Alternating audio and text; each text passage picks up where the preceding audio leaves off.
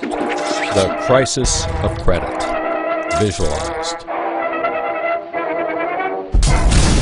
What is the credit crisis?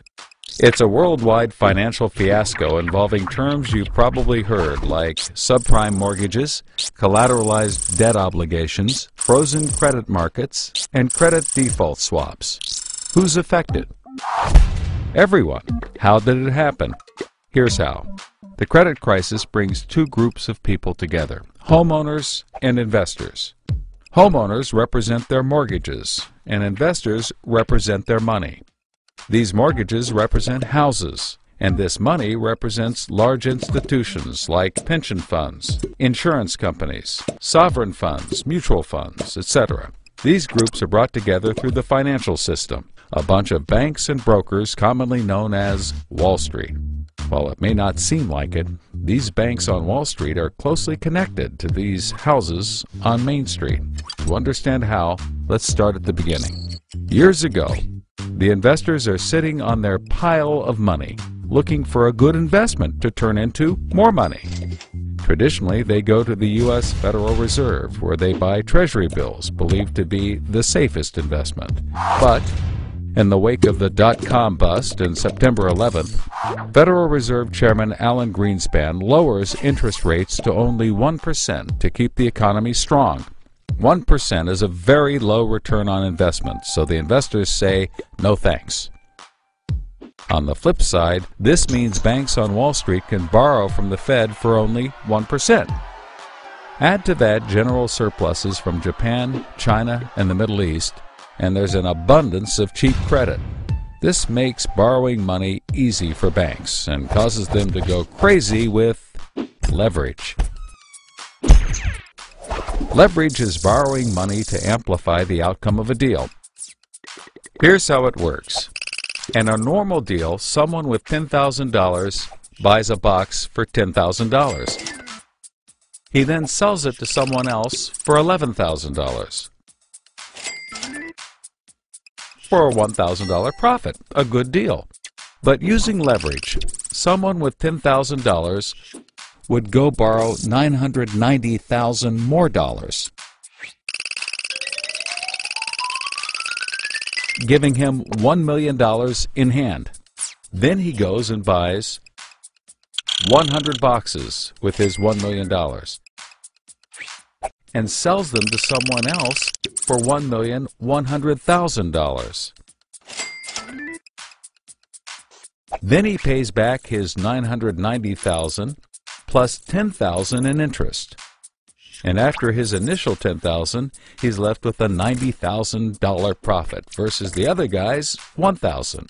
Leverage turns good deals into great deals. This is a major way banks make their money. So Wall Street takes out a ton of credit, makes great deals, and grows tremendously rich, and then pays it back. The investors see this and want a piece of the action, and this gives Wall Street an idea. They can connect the investors to the homeowners through mortgages. Here's how it works. A family wants a house, so they save for a down payment and contact a mortgage broker. The mortgage broker connects the family to a lender who gives them a mortgage. The broker makes a nice commission. The family buys a house and becomes homeowners. This is great for them because housing prices have been rising practically forever. Everything works out nicely. One day, the lender gets a call from an investment banker who wants to buy the mortgage. The lender sells it to him for a very nice fee. The investment banker then borrows millions of dollars and buys thousands more mortgages and puts them into a nice little box. This means that every month he gets the payments from the homeowners of all the mortgages in the box. Then he sicks his banker wizards on it to work their financial magic, which is basically cutting it into 3 slices: safe, okay, and risky. They pack the slices back up in the box and call it a collateralized debt obligation, or CDO. A CDO works like 3 cascading trays. As money comes in, the top tray fills first, then spills over into the middle, and whatever is left into the bottom. The money comes from homeowners paying off their mortgages. If some owners don't pay and default on their mortgage, less money comes in and the bottom tray may not get filled. This makes the bottom tray riskier and the top tray safer. To compensate for the higher risk, the bottom tray receives a higher rate of return, while the top receives a lower, but still nice return.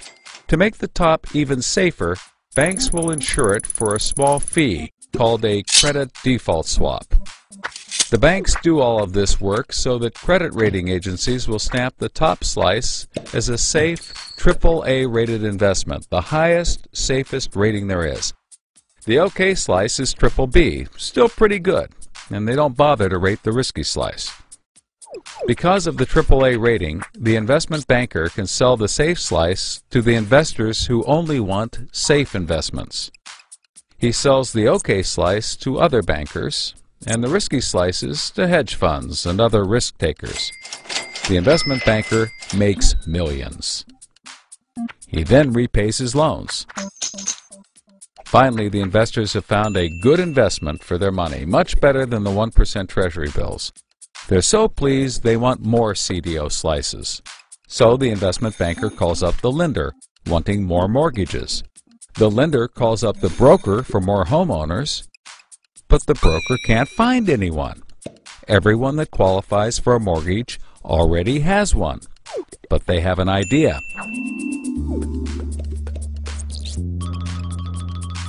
When homeowners default on their mortgage, the lender gets the house, and houses are always increasing in value. Since they're covered if the homeowners default, lenders can start adding risk to new mortgages, not requiring down payments, no proof of income, no documents at all. And that's exactly what they did. So instead of lending to responsible homeowners, called prime mortgages, they started to get some that were, well, less responsible. These are subprime mortgages. This is the turning point. So, just like always, the mortgage broker connects the family with a lender and a mortgage, making his commission. The family buys a big house. The lender sells the mortgage to the investment banker, who turns it into a CDO and sells slices to the investors and others. This actually works out nicely for everyone and makes them all rich. No one was worried because as soon as they sold the mortgage to the next guy, it was his problem. If the homeowners were to default, they didn't care. They were selling off their risk to the next guy and making millions, like playing hot potato with a time bomb. Not surprisingly, the homeowners default on their mortgage, which at this moment is owned by the banker. This means he forecloses and one of his monthly payments turns into a house. No big deal. He puts it up for sale. But more and more of his monthly payments turn into houses. Now there are so many houses for sale on the market, creating more supply than there is demand, and housing prices aren't rising anymore. In fact, they plummet. This creates an interesting problem for homeowners still paying their mortgages. As all the houses in their neighborhood go up for sale, the value of their house goes down, and they start to wonder why they're paying back their $300,000 mortgage when the house is now worth only $90,000. They decide that it doesn't make sense to continue paying, even though they can afford to, and they walk away from their house. Default rates sweep the country, and prices plummet. Now the investment banker is basically holding a box full of worthless houses. He calls up his buddy the investor to sell his CDO, but the investor isn't stupid and says, no thanks. He knows that the stream of money isn't even a dribble anymore. The banker tries to sell to everyone, but nobody wants to buy his bomb. He's freaking out because he borrowed millions, sometimes billions of dollars to buy this bomb, and he can't pay it back. Whatever he tries, he can't get rid of it. But he's not the only one.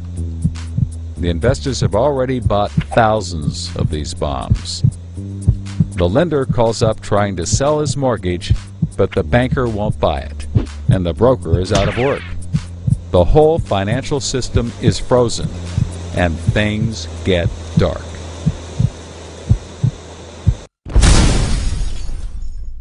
Everybody starts going bankrupt.